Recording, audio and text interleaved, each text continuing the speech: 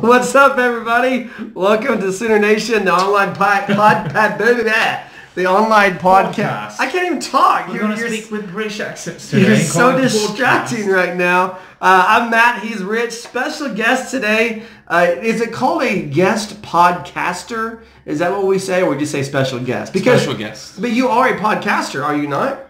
Yes. So can we not say special guest podcaster? You may have to leave that, though. Is it? Oh, sorry, Rich. That's okay. Coffee. Dude, this is just a train wreck at the beginning. Yeah. But if you lean forward, then they don't see Rich on camera. Which helps viewership. Exactly. Yeah. It's absolutely okay. I actually think, if we cut you out, we could do this, no problem. I mean, they don't tune in to see my face. They tune in to hear my voice is the way I look at it. Craig from the Thunder Guys. We actually have a Thunder Guy, singular, not plural. I feel like Zach's going to be disappointed he wasn't invited. I'm just waiting on the message. Zach, the invitation is out there soon, my friend. We may have to get a bigger space. Let's just say a bigger table.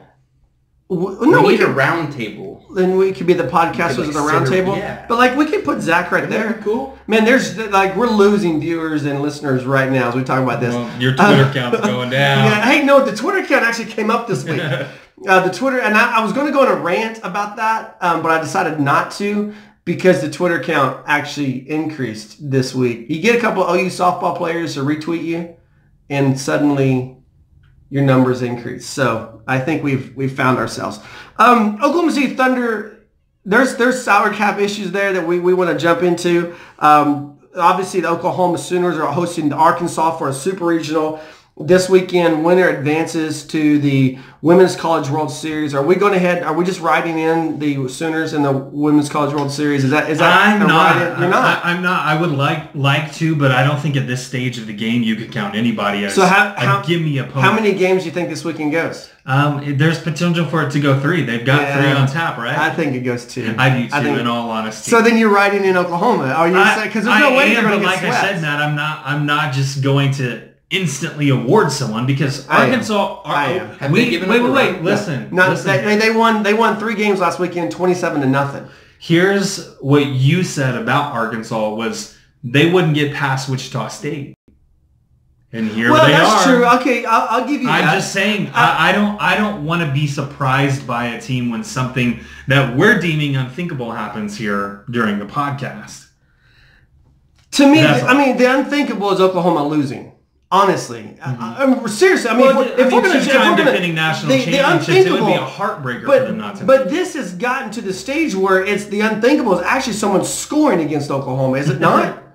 I'm serious. They went against an All-American pitcher, Emily Watson. Yeah. They run-rolled her. They went through Missouri with the run roll. Oh yeah, Boston College, the only team. Who's Missouri? Boston College, Boston University. There you go. They don't appreciate you calling them Boston College they don't. At all. But their coach is pretty cool. But did that happen in a press conference? No, they in the press conference they gave a pre-conference to the conference, if you will, where someone got up and actually told everyone sitting in the room it's Boston University. They're commonly referred to as Boston University, so don't use Boston College. Needless to say, I don't know that anyone did. I didn't sit in there. There were a couple times when that room got pretty full, and I thought, as a photographer, I'm just not going to step in because I'm not asking questions anyway. Yeah, it was pretty cool, honestly. And the like I said, the coach was cool. If I were to rank the coaches last weekend in the category of coolness, clearly Patty Gasso's number 1, but I think, because she's super cool, man. There's no one who's ever been around Patty Gasso Patty Gasso, and you saw it over the weekend, Patty Gasso can stomp your team into the ground, and as the opponent, you've got nothing but good things to say about her. It doesn't get any cooler than that. But then I think the Boston College coach is right there, number 2, with the Tulsa coach right behind her, and then the Missouri coach, man, I was ready for her to leave. I'm just going to throw that out there. I was ready for her to go. But I called it. Did I not Saturday night? I said, OU's going to play Missouri on Sunday. You did, and I also said they would run roll Tulsa, but yeah, it is. I never really thought that was going to happen. Okay, let's jump in here and talk about. We were going to talk about the Super Regional. We might talk about it a little bit more, depending on how much time we have at the end. But let's talk about Oklahoma City Thunder to start off with, because we don't want to waste having Craig here with us. First of all, you guys. You're still active on Twitter, but your Thunder Things podcast is kind of in hibernation mode for the off season. Is that correct? Yeah, we're going to whenever Zach finishes up school, we're going to start a I don't know what we're going to call it yet. We need a logo, by the way. So if you're now the logo guy. Apparently, we're going to start another podcast where we just talk about all things sports, whatever's going on. We're just going to hang out for an hour and do it. But the Thunder guys won't start up until the fall. Yeah, fall comes around. And when you, just to clarify, when you say when Zach finishes school, he's a teacher. He's a teacher. He's not in school. Right. Well, he technically isn't. I don't know. But, yeah, you act like I know something about the Thunder. Well, you're a Thunder guy. You've got a Thunder t-shirt on. That doesn't, which I didn't know we were going to be on camera today. That's average Joe. That's average Joe Oklahoma City fan right there. They got the Oklahoma City Thunder t-shirt on. They know the name of the starting five. And so they're experts. You're right on par. I didn't even wear Thunder shirts for our Thunder Guys podcast. See, that's what Zach's going to be upset about, is that you're sporting Thunder here with us on Sooner Nation podcast and not... That's because I let him take the fanboy side of things more than I do. And so he gets that was actually going to be one of the questions I asked you, is who's more level-headed between you and Zach Lowe when it comes to like being able to remove their fandom? Because... here's the thing that I noticed, and man, Zach's gonna be mad. We're not trashing him, but one of the things that I try to avoid as much as I can when talking about the Sooners, because at this table I'm probably the biggest Oklahoma Sooners fan. Not that you guys aren't, but like I'm mega fan on that. But I really try to avoid using the phrase "we." If we get a good quarterback, if we talk about the team. And I notice that Zach does that when he writes. I try not to. But is that, I mean, who's more like just gung-ho fan guy, and who's more, okay, let's be level-headed here, and do y'all balance each other out, or are you both have your moments? We do balance each other out at times. I would say in general I'm probably more the realist. He's always optimistic about things, like when we were down 3-1 in the playoffs. He thought we were coming back. I said we were going to lose in 6. But here not initially. Here you are using the phrase "we." Oh, see, you got me. But yeah, I think we balance each other out. We both go through phases where we're done with it, and we're so negative about the team, and so we kind of help each other out. It's like, it's just ride the wave. The NBA season's full of ups and downs, but so you're hoping Paul George stays. Zach is banking on Paul George to stay. 100%. He's convinced he's staying. Okay. I don't think he is. I didn't know we were going to jump into that this early, but I feel now that there was a better chance of him staying than I did as soon as the season ended. He's been hanging out with Russ quite a bit. Yeah, he went to his kid's birthday party. Yeah. Played paintball. No one. Did people write I told you about the paintball game, right? Yeah. Was that like some big story? Just like him pulling his kid out of school? Yeah. And you know about the paintball too, right? No. Because I heard about this. I know I told you this. Mm-hmm.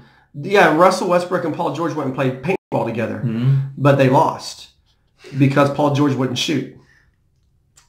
We need sound effects. Yeah. Okay, so let's jump in. This is not coming from me. This is coming from ESPN. But then when he talks about the salary cap breakdown for Oklahoma City, here they've got a couple bullet points. I'm just going to read these, and I just kind of want some general thoughts from you on this, okay? With or without Paul George, the Thunder are heading toward the luxury tax for the 4th time in 5 years. If George returns, Oklahoma City will have a payroll of $153 million and a tax bill of $115 million. The Thunder will likely lose Grant to free agency. Bringing back the forward would cost around $53 million in salary and taxes for 1 year. If George leaves, the Thunder roster would resemble a lottery team with $117 million committed to the payroll. Bringing back Grant helps, but the signing along with filling the other roster would push Oklahoma City into luxury tax with a projected $130 million in salary and a tax bill of $18 million. That was a lot to process. Yeah, well, I'm just saying what ESPN's saying is one way or the other, Oklahoma City's hosed. I mean, don't you see? I mean, do you agree with that or disagree with that? You and I talked about it a little bit the other day. I told you it was a giant mess. But Jeremy Grant is a perfect example, actually, of Zach and I, because he is also convinced Jeremy Grant is returning. But you can't. You physically, the numbers don't work. You can't get Paul George and Jeremy Grant. Who do you move?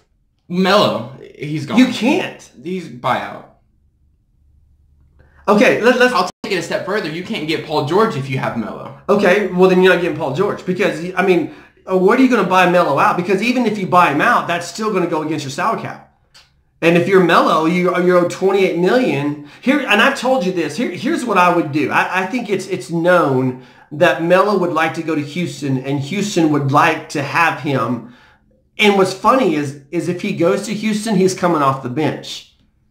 I mean, that's just, there's no way around that. But if that were to take place, if I'm Sam Presti, I'm calling Houston. I'm not for sure who their general manager is. And I'm saying, look, we'll give 15. You guys give 13, and you got Carmelo. There's also stretching out his contract. Not a likely option, but that's another option. Right.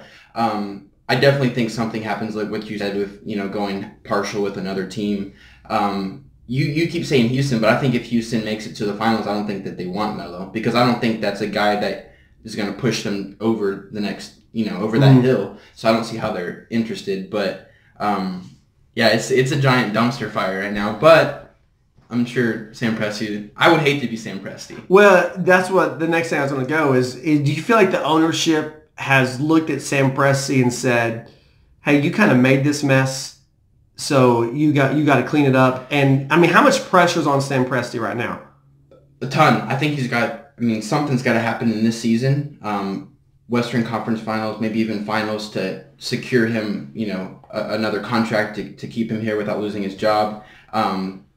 Deciding to keep Billy Donovan, that's, to me, is that shows how much confidence he has in Billy Donovan, because his job is on that, in my opinion. If it doesn't work out, then that falls on Sam Presti. So tons of pressure on him right now. Okay, so staying with this same line of conversation, is it possible that the reason Billy Donovan was kept is because this franchise is in such a financial mess right now with salaries and rosters that really you're not going to get another, because you need a high-profile coach. Yeah. You got a name out there that you really like. I'll let you mention that if you want to. But you've got to have a high-profile guy. And is there a high-profile guy? Because you can't – you've already got a guy out of college, and right now it's not working. You can't do that again, so you got to go out and grab somebody. But these guys are smart enough to look at the tax situation, the salary situation, the roster situation, and say, no, thank you. Is it kind of that you had to keep Donovan? Is that a legitimate play on this, or is it more, well, we have confidence that Donovan can do it with this team? It could be, but I still think it's more on confidence. Giving it that's a lot of talent all at once for a coach to receive at no matter what level you're at or how many years you've been doing it. But he simply didn't know how to manage that talent, and I think giving another year, another off season to work with all of that. Why are you laughing? Carmelo Anthony came in fairly late, missed part of camp. Paul George was out with it for a little bit. They didn't even have a full camp together, so I think having that whole year, if you could get these guys back together, it would look different in my opinion. Okay, odds are, percentages that Carmelo Anthony's back on this roster next year. Very low. Sub 40? Yeah, sub 40. Okay, sub 30? I was going to say maybe like 30% he stays, 70% chance he's gone. Okay, odds are that Paul George is on the roster next year. Honestly, I'd say it's 50-50. I don't think he's made up his mind. And then The question stays with Paul George is where is he going to go? Clippers, baby. I think he wants to play for a contender, and I don't know, where. Don't say my Clippers are a contender. I will punch you across the table. Just as much of a contender as the Thunder are. Well, that's not much at all. I was going to say, with Sam Presti and having to restructure this team, I would love to build around Russell Westbrook. And what I mean by that is we don't even necessarily need Paul George. You need someone who can come in and play a role position without any hesitation, kind of like what Houston has. I mean, how many guys are around James Harden and Chris Paul that are just there to do their job and that's it? And the Thunder don't have that. They've got they had 3 All-Stars last year, Steven Adams as the 4th, and then outside of that you had Jeremy Grant. Not a whole lot else going on. As you look at a roster like Houston, they've got 9 or 10 guys averaging double-digit scoring, and so. But that's volume. Don't you think some of that is shot volume? It is, but I think getting Russell Westbrook is not. You're not going to completely change Russell Westbrook's game at this point in his career. He's the way that he is, and it can be beneficial if you have guys that fit into his system. So I think it'd be awesome to get in some young guys to the draft. However, the Thunder don't have a first-round pick for the next 6 years, so that's not an option, unfortunately. But let me ask you this: is it possible? You brought up a good point about the draft. Is it possible if Paul George lets Oklahoma City know I'm not staying? Do you feel like it's possible? I just spit all over the place. That you could work out a sign and trade? And you maybe get a first-round draft pick? Like Chris Paul with the Clippers? Yeah, exactly. Yeah. I mean... yeah, he seems like... I think that's definitely a possibility. I don't think that's not what you're trying to aim for, in my opinion. No, I know, but at some point, you've got to get something, right? I mean, and I know probably Oklahoma City fans get tired of hearing this, but it's true. And it doesn't... I mean, for all the home runs that Sam Presti hit...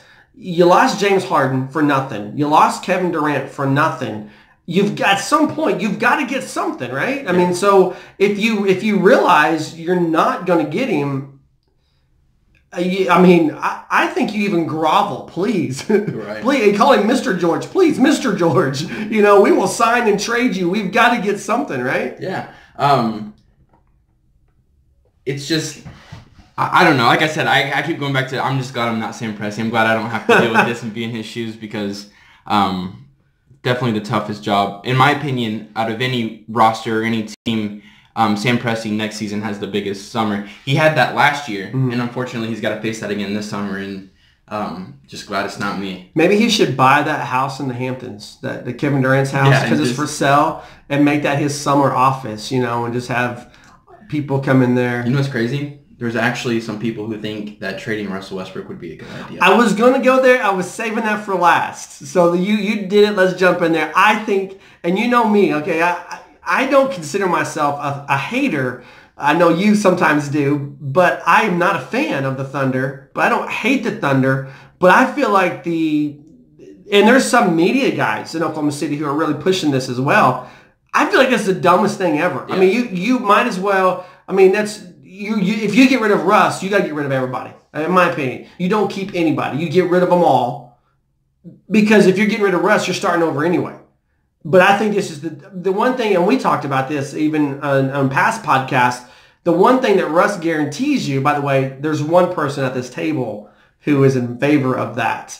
I'm not going to say who it is, but what we talked about is the one thing that Russ does guarantee you is tickets. I mean, you're going to, and it's not just Oklahoma City fans. It's when the Houston Rockets come, when the Dallas Mavericks come, those fan bases will travel or they will, if they live here like with the military or whatever, they're going to buy tickets because they want to see their team play Russell Westbrook. Right. And if you trade him, you've got nothing. Yeah, if you trade Russell Westbrook, the whole thing might as well fall down and collapse. I mean, moving back to Seattle. Yeah, it's basically... It's kind of what the Clippers did to Blake Griffin a little bit. Well, it is. Sign him for 5 years and then dump him off. Well, yes. Yeah. But I think the difference in that is Blake was involved in that. He didn't like it, but he was involved in it. And I just don't see how they would do that to Russ. I don't think it's even an option that they would ever consider. What about Steven Adams? Is he a player in this? Do you look at maybe moving him to try to free up some space and get something?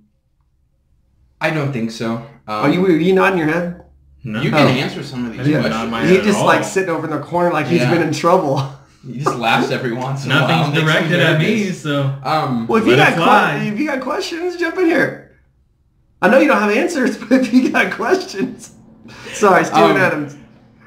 I think when you look at Steven Adams, who has made huge steps forward each year that he's played, dealing with injuries, he has still developed more and more each year. I don't think he's a guy that you right now you want. He's someone that I was talking about. He's still a young guy. What is he, 23, 24 years old, that can build along with Russ. I said it all season long, and I hope that next season Billy Donovan listens to me. Make Steven Adams the center of the offense. Mm-hmm. The ball's obviously going to be in Russell Westbrook's hand, but run away from the ball screens, on the ball screens. Steven Adams should be the center because that opens up, creates opportunities for other things to happen on the court. The reason that's not happening is because when the Thunder hired Billy Donovan, they hired Scott Brooks 2.0 basically. I mean, it's the same offense. Mm-hmm. The Thunder have never had a moving offense. I keep going back to Houston, but if you look at Houston, there's guys moving always. Even Golden State, the two best offenses in the league. You guys are really distracting me. He's moving a lot. I'm not moving a lot. I'm just moving things. They've got guys moving with the ball, also without the ball. It's constant in motion. The Thunder with Scott Brooks, with Billy Donovan, has always been a standstill. And you think that's coaching? That's not personnel. That's coaching. It's coaching. I mean, I get it. They're professional athletes. They're going to do what they want, but there's coaches out there who make these guys do what they need to do, what they want them to do. And so the excuse of, well, he can't control these guys on the court is not a good one in my opinion. I think a better offense needs to be put in place. And that's what I thought would happen with Billy Donovan coming from Florida in college. A lot of college basketball, it's not standstill like it is in NBA one-on-one. So, but he got here and that simply didn't happen. Okay, so Paul George, Carmelo Anthony, those are the top two priorities for Oklahoma City in the offseason. After those, who becomes the next priority? Raymond Felton, Jeremy Grant, Josh Huestis, or Corey Brewer? A lot of people are going to say Jeremy Grant. I'm not the biggest on Jeremy Grant. His dad played for Oklahoma, though. Did he? Yeah. No. Sorry. Keep going. Well, you're young, man. You don't remember Harvey Grant. I would go with Raymond Felton as if you're going to sign one of those guys who are a free agent.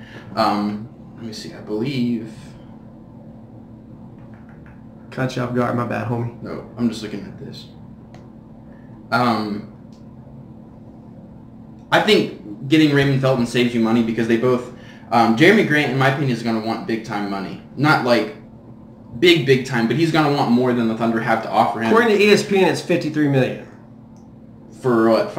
It just said 50. It's going to add $53 million if you sign Grant. It's probably, close. Well, for 1 year, it says around $53 million for salary and taxes for 1 year. I thought he was going to want 12 to 15. Right. Zach Lowe thinks he's going to want 8 to 10. I don't see the Thunder being able to afford him as opposed to Raymond Felton. You got him for the veteran minimum this year. I think that's a possibility again. Which is what, the comeback full circle, that's what Carmelo should be on right now. It's the veteran's minimum, but he's not. It'd be cool. Like if he did like a David West when he went to Golden State. Is it with Melo? San Antonio. David West went to Golden State? Yeah. From San Antonio. Yeah. Is it with Melo? Is it the $28 million more than like if he's on the veterans minimum? You're excited to have him stay for another year, but it's the $28 million. Yeah. Yeah. Okay. And so I still think that I don't think he would be worth the $28 million. I'm still thinking that Carmelo Anthony in a second season would have perform a lot better than he did this last year. He was constantly changing roles. I think getting him in his natural position as opposed to making him that stretch four would help out. But that's another thing. He's already bad enough as it is at defense, but then he's having to guard power forwards. You know what I mean? It's just it didn't work. I will say, good news, this is the last year of Kyle Singler's contract. So that's one more year of an eyesore, and then that's over with. All right, so you're saying Raymond Felton, outside of Paul George and Carmelo, Raymond Felton's the next priority.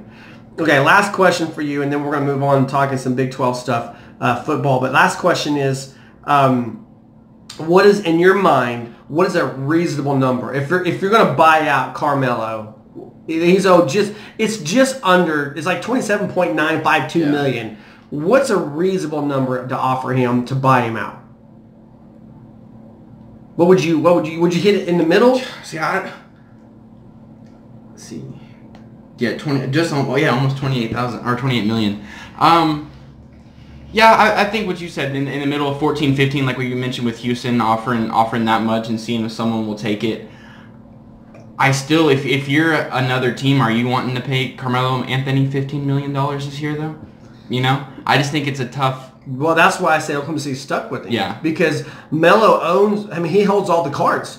So you have to agree with a buyout number, and that's going to have to be a high buyout number because no one else is taking him. So Sam Presti can't come out and say, look, we owe you $28 million. We're going to give you $8 million cash up front and send you on your way.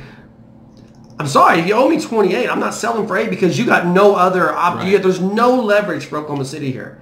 So I think shooting in the middle would be your best bet. I also think if the Thunder end up stuck with him, don't play into what he wants with giving him that starting job. You know, if it's best for the team, stick him on the bench. I mean, he'll be the highest paid bench player in the league. Well, every time. That being said, if you got to pay him, you might as well do what's best instead of. Well, every time he complains about riding the pine, you say, "Here's that buyout." Right. You know. Yeah.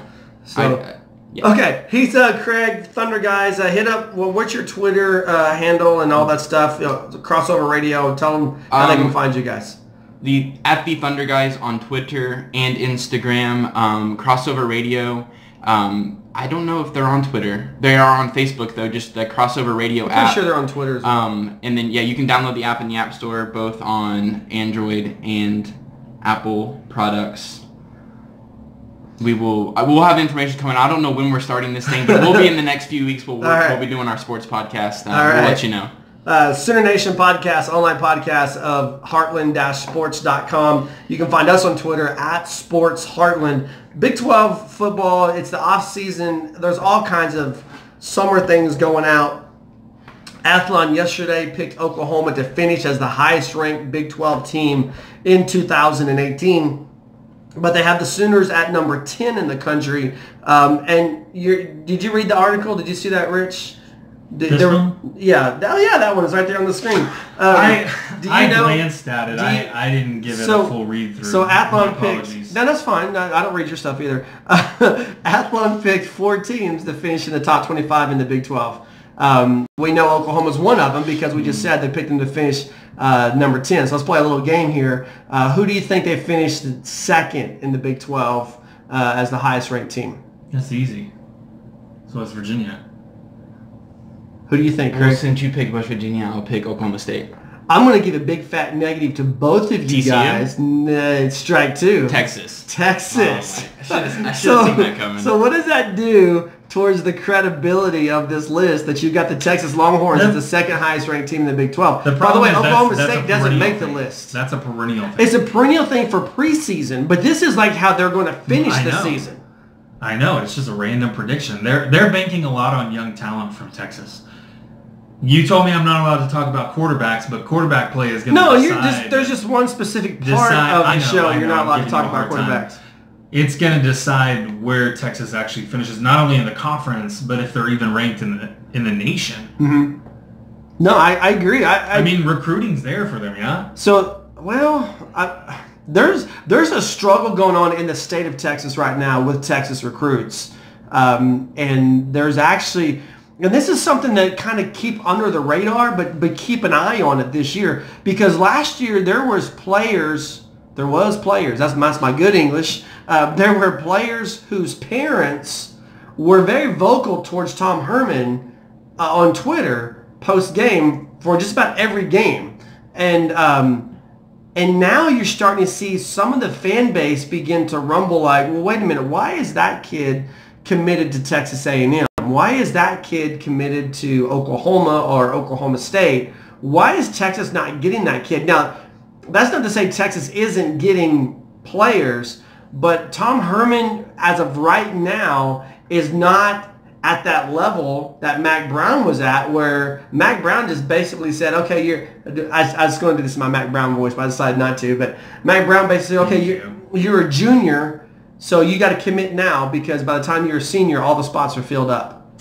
So I just pulled up a list of who's already enrolled, who's signed with Texas, and they have 2 5-star recruits inside of the top 25 ranked in the nation that are incoming freshmen. No, but look at 2019. You're looking at last year's class. You need to look at the next year's class. No. I was saying they're banking on I feel you.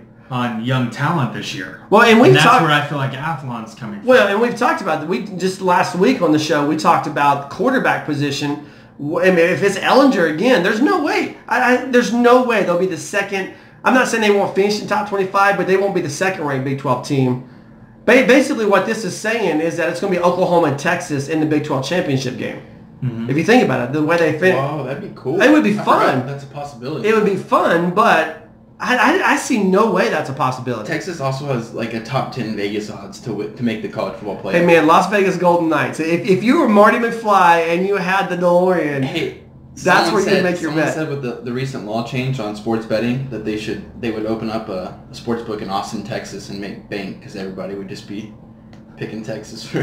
And you just cash in on all that money. Okay, so let's go back to the game. Texas is number 2 on this. Oklahoma number 10. The final ranking for Texas, Athlon predicts, is number 20. The next Big 12 team jumps in here at number 22, which is who? West Virginia. West Virginia. And then finally, number 24 would be...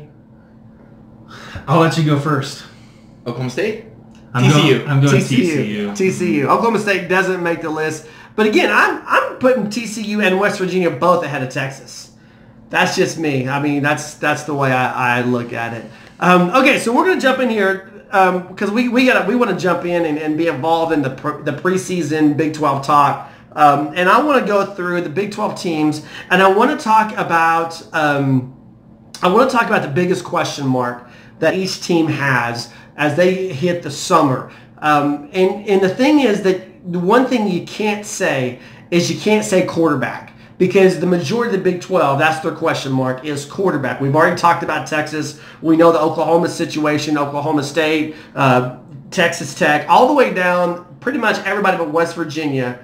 They're looking at a quarterback situation. So we're going to say here is the biggest question mark for this team that's not the quarterback. And the way we're going to do this is I have taken Athlon's formula. I have made my own list of how I believe the Big 12 will finish in 2018. So we're going to start at the bottom and work our way to the top. Okay? Now, before we do this... Here comes Kansas. Just be ready. Yeah, exactly.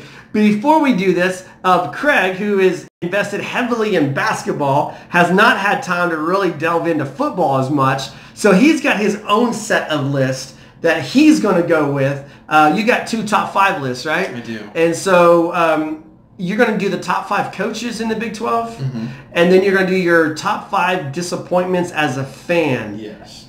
A fan of the Oklahoma Sooners, or is it a fan general? Fan of the Sooners, like being at the game. Okay. Yeah. Okay. All right. So why don't let's go with coaches first. Is that all right? Coaches, you guys can talk for a little bit, and then I can. Oh, we're just doing it all now. Yeah. We're gonna. Here's what we'll do. We'll do. But yeah, I'm confused myself. Let's do coaches, and then we'll do 10 through. In here for a while. Yeah, because I don't want you to pull a Richard and just sit there and be quiet for 30 minutes. Well, maybe direct a question my way. Even look in my general direction would help. I forgot you were even here, dude. I'm sorry. Okay, Craig, top 5 coaches. I'm going to tack it up and kick you guys out. Top 5 coaches in the Big 12. At number 5, I've got Matt Campbell. Yeah, I like Iowa State, yeah. I put him there because it's more of, I was looking at the remaining coaches and I was like, I think I like him the best. Because they're all, 5 through 10 are kind of all just in there together. Number 4, I've got Bill Snyder. Okay, time out. I want to clarify what you just said. So you feel like 5 through 10 is all just... Yeah, I feel like you've got 3 or 4 elite coaches in the Big 12, and then after that it's kind of... Okay. Bill Snyder at number 4. He's a wizard. Number 3, Gary Patterson. And that was tough because at number 2 I've got Mike Gundy. And those 2 were the hardest in my opinion to... Patterson and Gundy? Yeah, to decide who was 2 and 3. And then number 1, he's the youngest coach, Lincoln Riley. This isn't a homer decision. I feel like... Are you sure? I'm sure Lincoln Riley in 1 year accomplished I mean, look at what he did. But he inherited a bunch of talent. He did. That's all I'm saying. But then you've also got to look at the recruiting that he's done, and then you know what I mean for future classes. So I will say there's been an incredible boom on recruiting in the last 18 months. And they've changed a lot of what they're doing. Obviously, we saw that manifest itself in the spring game. The changes that they made, all three of us were there. We witnessed it firsthand to attempt to draw or to impress not only the fans but recruits who would be attending. So I agree with that wholeheartedly. I hadn't been to a spring game in a couple of years, but that's the biggest attendance that I've seen. Was it the largest? Yeah, I think it was. And it was miserable. I'm just saying, it was a miserable day. And it was a terrible. I was freezing, dude. What else is new? Yeah, but I was so cold. I was your all body bundled wasn't adjusted yet. I was so cold. I went down and bought like a $5 cup of hot chocolate, and my bones were still cold. Richard, all right. So I want to see if you got anything different. He's got Matt Campbell, which is a rising star, and then Bill Snyder, and then Gary Patterson, Mike Gundy, and Lincoln Riley. What would you do different, or would you keep that list the same?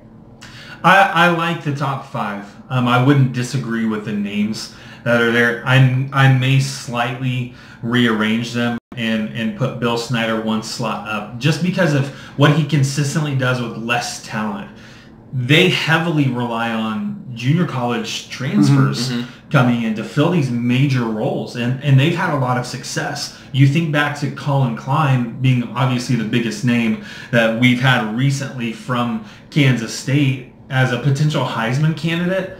I mean, who thinks of these things when you think specifically of a Kansas State? Who thought of Kansas State coming in to what I saw Toby Rowland today, and I thought of this was the Palace on the Prairie. Who comes in and just hands Oklahoma a loss? It doesn't happen very frequently. I mean, Mike Gundy's not doing that very often. So I like the top five, but I may just bump him up, Bill Snyder up one.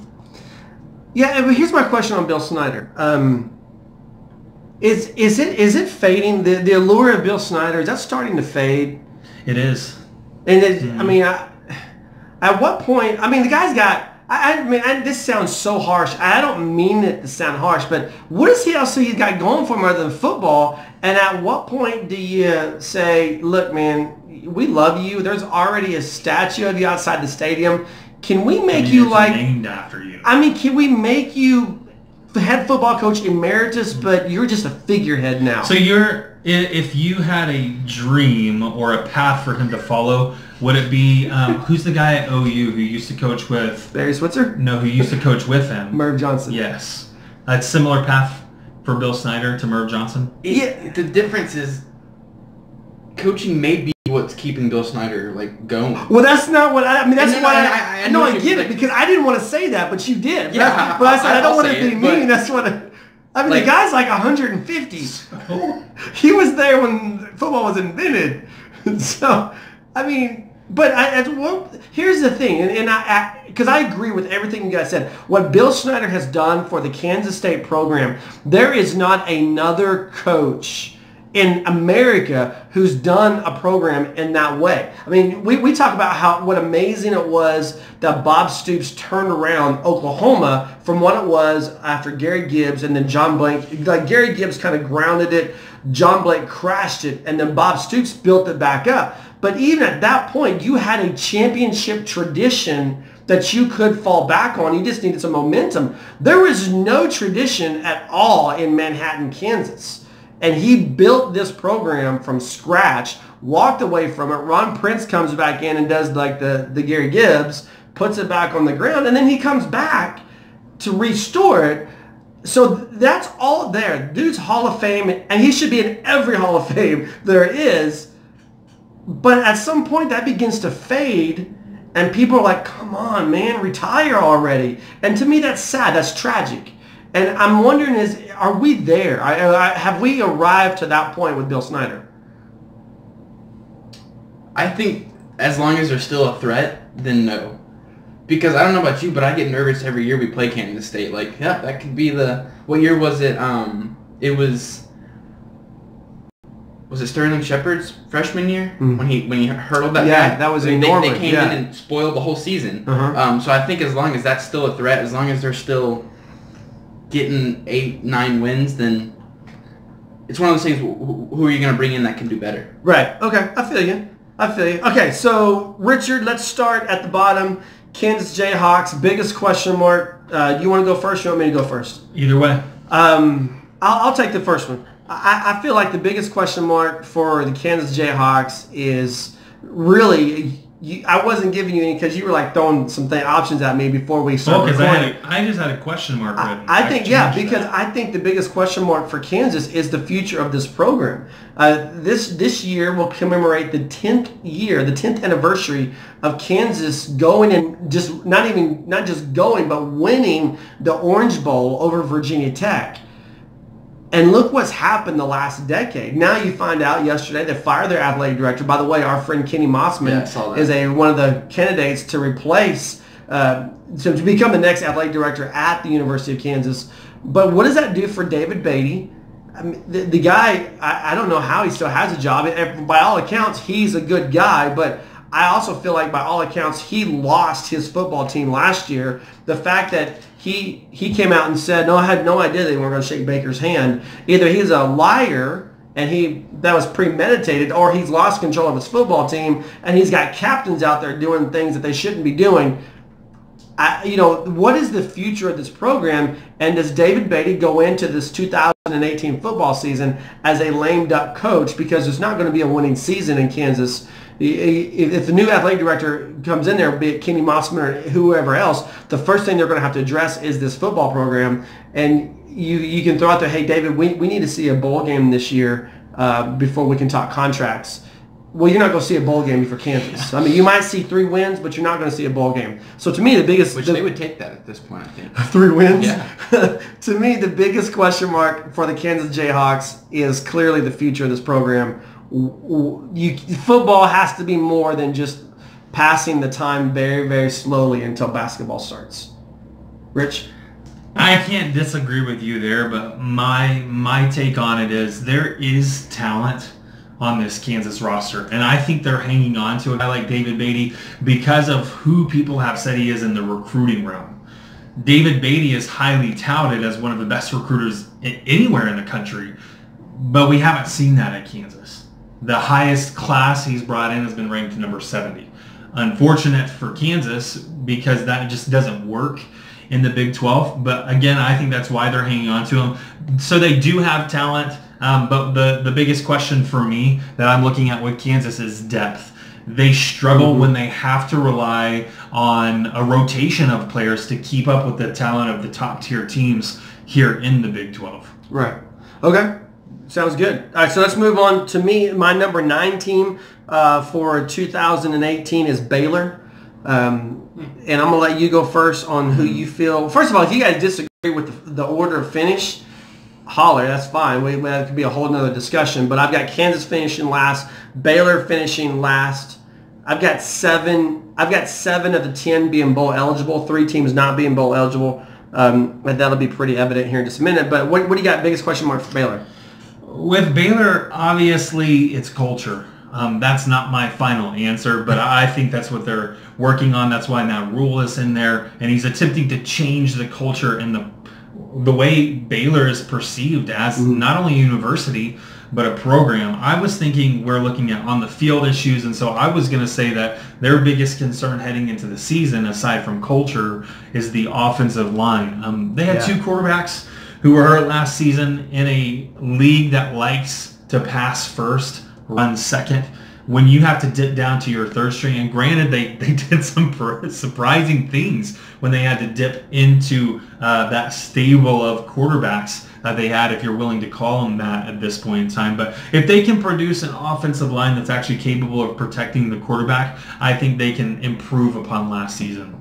Yeah, that's a great point. I've got really one big one altogether, but then there's a sub one, and that to me it's I think they are set at quarterback, and I know we're not allowed to talk about quarterbacks, but I think when you got guys cheating. No, this isn't a question mark. I'm saying you got I said West Virginia is the only school that doesn't have a quarterback issue. I don't think Baylor does. I think I think they're set at quarterback. Robert Griffin.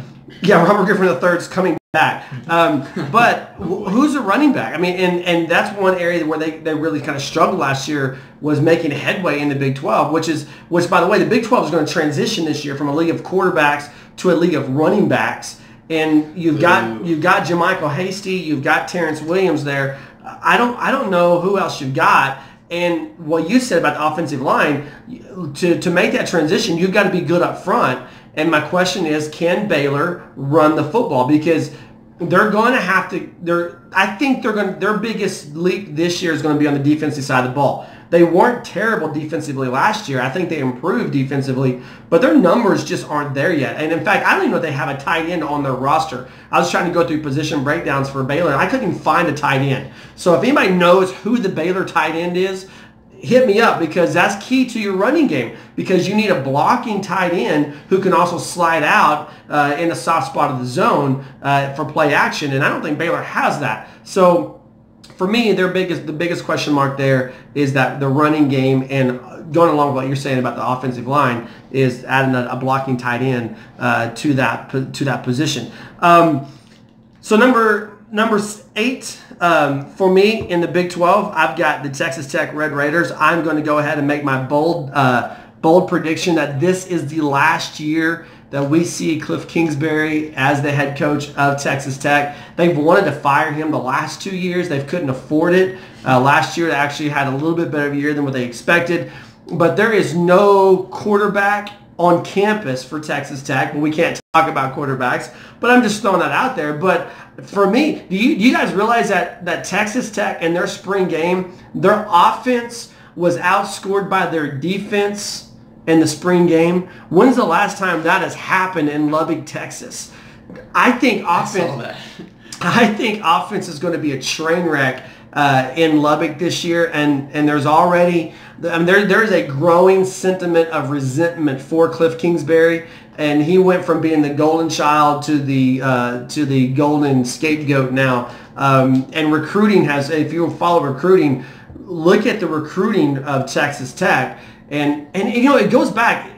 Look at Kevin Sumlin at Texas A&M. You get all these guys in there, and if you don't treat them right, they're gone. I mean, think about the not just Baker Mayfield, but all the other quarterbacks in that class who left, and then you just put all your money in the Patrick Mahomes basket. Well, Patrick Mahomes obviously left as well, and the cupboard was bare because people, they know that tells the real story of what happened with these football players. There's always the coach's version and there's the player's version, but the real story comes out in what happens with recruits. If the coach was in the right and the players were in the wrong, then players keep going there. But if the coach was in the wrong and the players were in the right, then guess what happens?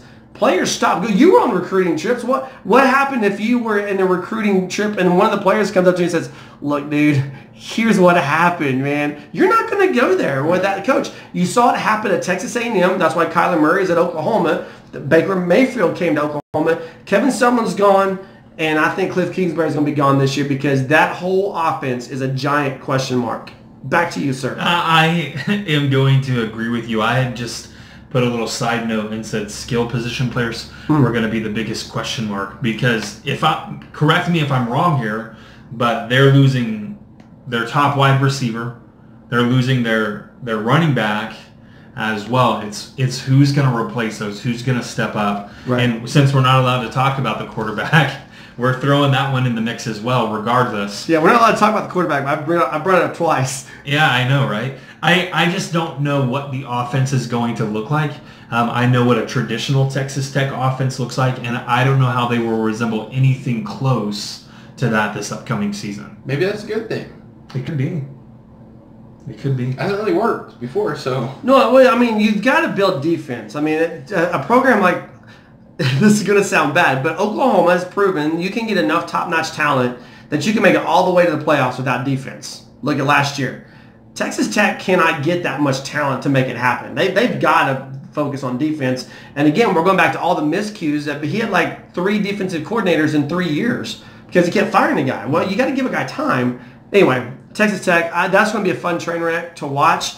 And I would not be surprised. I went ahead and picked Baylor to finish 9th. I would not be surprised if it's Texas Tech. The reason why I gave Texas Tech the nod is because they both have super soft schedules. And I think Texas Tech would maybe one game better. Or maybe they're tied with a terrible record, but Texas Tech somehow beats Baylor in the regular season. All right, number 7, and the first team I find to be bowl eligible for the Big 12 this year is Craig's boy, Matt Campbell, and the Iowa State Cyclones. Richard, your biggest question mark for Iowa State is what? Again, we're looking at the offensive line here. They have one of the better running backs, if not in the Big 12, in the country. I think they have maybe the best running back in the Big 12. And we saw how productive he was, but the offensive line did him zero favors. Someone actually went and tabulated how many missed blocks there were, and the work that David Montgomery actually had to do to get the yardage that he produced for that team. If they improve there, David Montgomery's going to be a star. I mean, he could be the talk of the town, and everyone over here at this table is talking about Rodney Anderson currently. So, well, Rodney Anderson, Justice Hill, Rodney Anderson. Let's go ahead and throw David Montgomery. All due respect to Justice Hill, I think he's phenomenal. But look at what Rodney Anderson did the last half of the season. There's not a better running back in the Big 12. Yeah. But look what David Montgomery. It wasn't a better offensive line either. That's true. And that's what I'm saying. Look what David Montgomery did with that offensive line, and it's equally impressive, if not more so. To me, you mentioned offensive line. I've got to go with the receivers. I'm a big fan of David Montgomery. And I was a big fan of Alan Lazard, even though he beat Oklahoma in Norman last fall. But Iowa State lost Alan Lazard. Now who's going to step up and be that next? I mean, Alan Lazard, he wasn't just a possession receiver. And I mean, he was a guy that was going to come down with the ball, but he was also a downfield threat. And that's what makes guys special, when they can come down with the ball every time, but they can also be a downfield threat. You were a quarterback. You had your possession receivers, those guys that you knew could go intermediate, and you get the ball in their area, they're going to catch it. But you also loved, because I know you had one, a guy who could get downfield and had that same quality. You put the ball in his area downfield, and he's going to catch it. That's what Alan Lazard was, and that's what made this Iowa State offense click. Their quarterback's not a superstar. He's better. He's a good quarterback. But that receiver, Alan Lazard, was a superstar. They've lost him. Who's going to replace him? Thoughts? Anything? You're just. I'm pointing at you and you're being quiet, but that's okay. It's almost your time to talk again. All right, number 6 for me, and then we'll take a break. And here's Craig's second top 5 of the day. For me, it's the Kansas State Wildcats. Number 6, I've got Kansas State becoming bowl eligible again this year. And what could be the Bill Snyder farewell tour. Who knows? Defense becomes an issue here for me when I look at Kansas State, because we can't talk about the other position of interest here. But I worry about the Wildcats whenever you're developing junior college talent. It's even more so hit or miss than what am I trying to say? It's even more so hit or miss than developing younger guys out of high school, because those younger guys out of high school, you actually get time with them to develop them. But you need a junior college guy really to produce immediately if you're a program like Kansas State. Their top tackler from last year is gone. Jay Kirby, linebacker, he 99 tackles is what he produced last year, and he's gone. Who's gonna fill the gap in Kansas State's defense? I don't know. There could be somebody there. By the way, their second top tackler from last year, 97 tackles, Trent Taking, is gone. They lost a lot on this defense through attrition for seniors. I don't know that they're going to have the defense to be competitive in the Big 12 this year. They could. I just don't know about it. That's why it's a question mark to me. I didn't write the whole defense. You wrote linebacker? No, I just wrote pass defense. Okay. They were second worst in the country last year.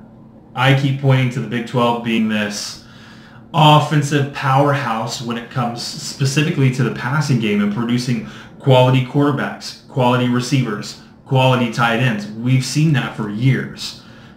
Kansas State's going to bring this subpar secondary to the table. I don't know that I would have them ranked as high as you do at this point in time, simply because of that fact. Well, a soft schedule is going to get you some points there. Okay, Craig, top 5 most disappointing moments as a fan as we take intermission here on our Big 12 question marks. Let's do it. At number 5, I've got OU versus TCU in 2005. Yeah. I was a wee little lad. You should have been banned from games. I know. Rhett Bomar. I think what made it so bad was that was during the time where OU didn't lose at home. Was, you know what I mean? That was it was a guarantee almost that OU was going to win if they were playing in Norman. Wasn't LaDainian Tomlinson on that team? No. How old is he? No. He's way older than that. LaDainian Tomlinson never played in the Big 12.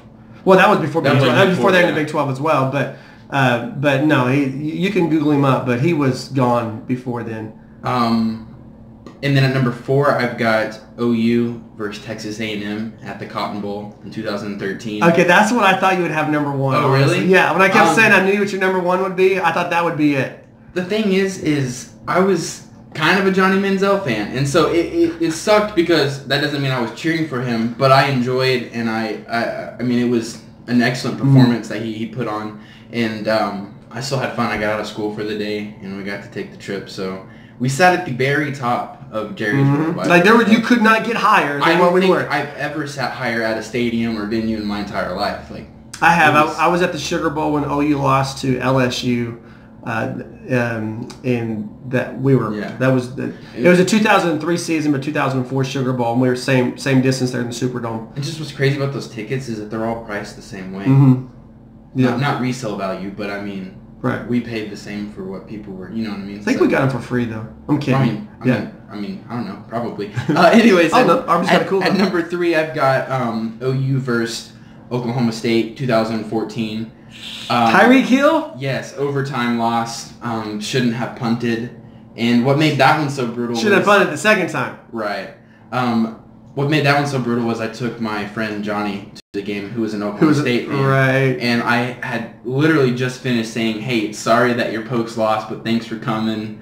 OU fans were pulling out the keys to mock Oklahoma State because that's kind of their thing, and then it was all downhill after that. Number 2, I've got OU versus Notre Dame, 2012. That was a fun night, except for the football game. It was. Everything. Well, first quarter was... Yeah. I still say, to this day, Tony Jefferson got robbed in that game. Yeah. Clearly a fumble, in my opinion. Clearly knocked him out cold. I sat in the student section, so it was a cool environment, but it quickly faded. And it was kind of one of those games where you just kept waiting for OU to do something. Like that meme where they're like, this dude's got the stick, and he's like, come on, do something. Like, poking. It just never happened. And then number 1, I've got OU versus Ohio State, 2016 in Norman. I sat by myself. I paid a lot of money, and it was miserable. The worst part was hearing Ohio State do their cheer throughout the stadium, like they spell out, you know. And they at that point they outnumbered OU fans. So, and then honorable mention. Oh, there's an honorable mention. There's an honorable mention. OU versus Texas, 2013. That was my first time and only time seeing OU lose to Texas live, and it was coming off of 2 blowout wins in the previous 2 seasons. And OU wasn't competitive in that game either. So. Yeah, I remember the first time. By the way, if no one's connected the dots, Craig is my son. I remember the first time I took you to the OU Texas game. It was blowout win, 65-13, something like that. I remember telling you, man, this is special because it doesn't happen like this every year. And then the next year we're going back, and you're talking about the blowout. I was like, remember that doesn't happen every year. And then that led up to another blowout, and then finally your first loss. Richard, what's your top loss as a fan? Top loss? Yeah. Do I put a top loss? A game. Really I mean, the game that just hurts the most. That you were there, and it just hurts the most. I didn't have to be there. I watched it on TV instead, but it was... No, it's got to be a game experience. I don't want to be a game experience. Yeah, it has to be a game experience. It's the rules. I don't think I've ever been to a game where they've lost. I thought you were at the Orange Bowl when they lost to USC. I was, but I wasn't heartbroken about that. I had forgotten about that when I wrote that out of memory. That game never happened anyway. I know, right? Thanks, Reggie Bush. All right, so bend the rules and tell us your top loss. I will bend the rules. It was against BYU. Oh, yeah, 2009. In 2009, when Sam Bradford after winning the Heisman, was supposed to do these great things again, and then suffers that injury, was never quite the same, at least at the University of Oklahoma. Yeah, what sucked about that was because Jermaine Gresham had gone out preseason with a knee injury, and then Bradford goes out the first game. But it ushered in the Landry Jones era. But was that worse than him coming back and being healthy and then getting re-injured against Texas? Right. And then all the Texas fans cheered.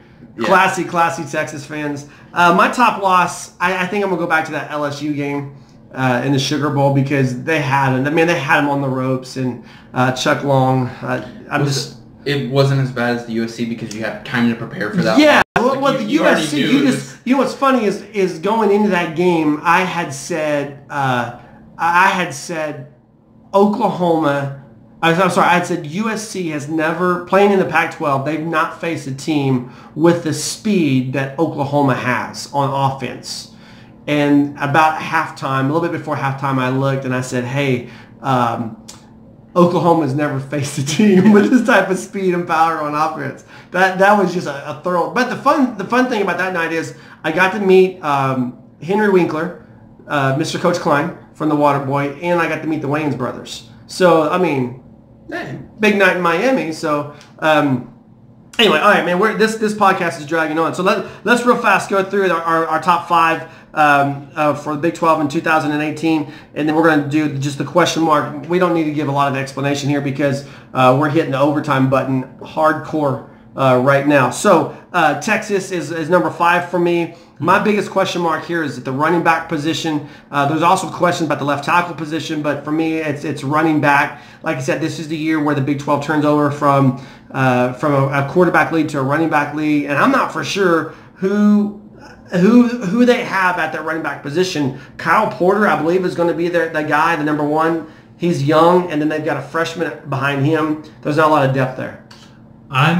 I am saying the offensive line, but I also have to question decision-making at this point in time.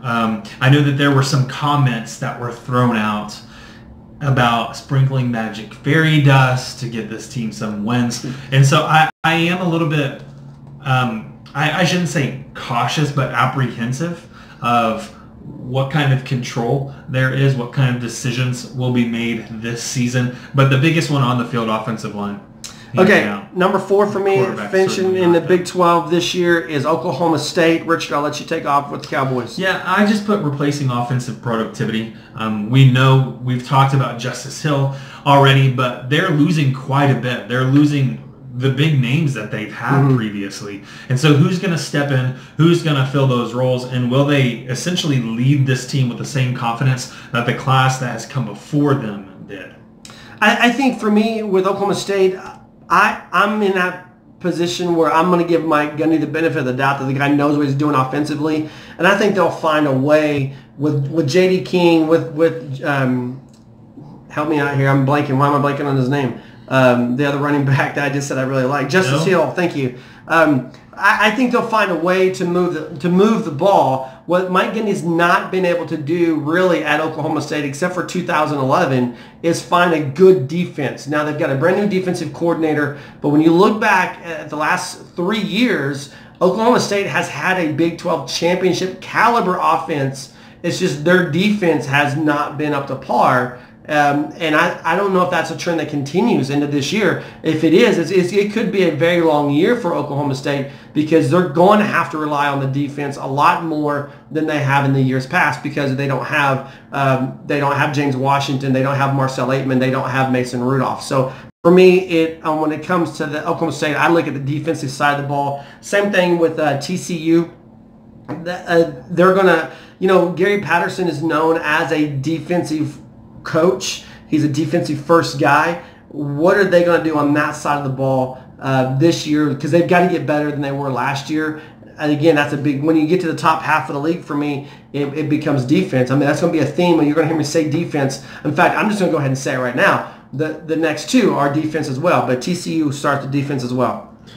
I'm taking the opposite side of the ball from you with TCU and saying they've got receiver problems as well. I'm just saying it's the offensive scheme. I thought they did an adequate job, Sonny Cumbie, last year in coming up with something that was workable. Was Kenny Hill the starter and he's gone this year? Yeah, he's okay. Well, didn't he get hurt Mm-hmm. Okay, Sean Robinson, I think was the kid's name. I thought they did an adequate job of designing something for him. It's when someone new takes over, what's that offensive scheme going to look like? How are they going to cater to him specifically, and how will he flourish in that offensive scheme? So offensive scheme is the big question mark for me. By the way, you mentioned Sonny Cumbie. He's going to be the next head coach at Texas Tech. Another bold prediction. All right, number 2, finishing. Not Lincoln Riley. Not Lincoln Riley, because he's locked up now, but that used to be my prediction. Number 2 for me in the Big 12 is West Virginia. That's your other team, Richard. Mm-hmm. What's your biggest question mark? It's the safety position.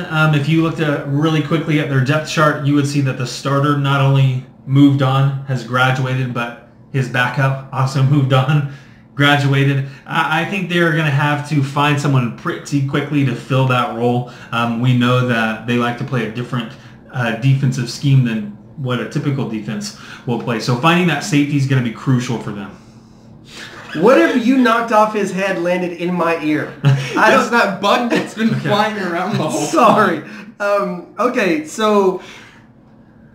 look, here's the thing. It's on camera. Dana Holgorsen, Cliff Kingsbury, Mike Gundy, that coaching tree, that Texas Tech, Oklahoma State coaching tree, the two things that they have in common with one another, high power offense, terrible defense. And as long as Dana Holgorsen is the head coach at West Virginia, defense is always going to be my top question mark for them. There's just no other way around it. When's the last time Dana Holgorsen coached anywhere that had a high caliber defense? I don't think you can find it, and that's going to be the issue again. That's the only reason I'm picking West Virginia to be second to Oklahoma, because of defense. I think they're going to be ahead of the Sooners offensively this year, but they're going to be behind Oklahoma significantly on the defensive side of the ball, which brings us to my number 1, which is the Oklahoma Sooners, and I'm sticking with that theme of defense because I think this is a make or break year for Mike Stoops, and I think there's talent there, young talent, but the problem with young talent is that it's often underdeveloped talent, and becomes their first year in college football, they make those type of first-year mistakes, and this is a year where I don't believe that Oklahoma can get away, or more specifically Mike Stoops can get away with having guys making those first-year mistakes. Defense, the future of Mike Stoops, because my number 1 question mark for Oklahoma. Yeah, I'll get a little more specific and say it's the secondary. Oklahoma is a team that gave up 27 points per game last year, alluding to something that you had mentioned earlier, Matt, in that Oklahoma had a high-powered offense that carried them through the season. And we showed that the talent on the offensive side of the ball can get you into the college football playoff, but it's the defensive side that's actually going to win it for you. And as much as I may hate to give into that notion, there it is. Mm-hmm. Needless to say, Oklahoma's secondary wasn't anything impressive. What we saw with them was roughly 250 yards given up per game. We saw a rotation of young guys. So to narrow it down even further is how are they going to develop those players, the Parnell Motleys, the Trey Norwoods. How much further are they going to come along with that extra year under their belt? Sooner Nation Podcast, Heartland Sports, heartland-sports.com. He's Rich. I'm Matt. Thanks to Craig from the Thunder guys for hanging with us for a little bit. You can catch us on Twitter at Sports Heartland. We did not have more time to get into Oklahoma Super Regional, but at 4 o'clock Friday, Rich and I will be in Norman this weekend for the Super Regional. Updates on Twitter and on the website, also Facebook. Thanks so much for listening. Thanks for watching on Facebook. Have a fantastic week. Boomer Sooner, everybody.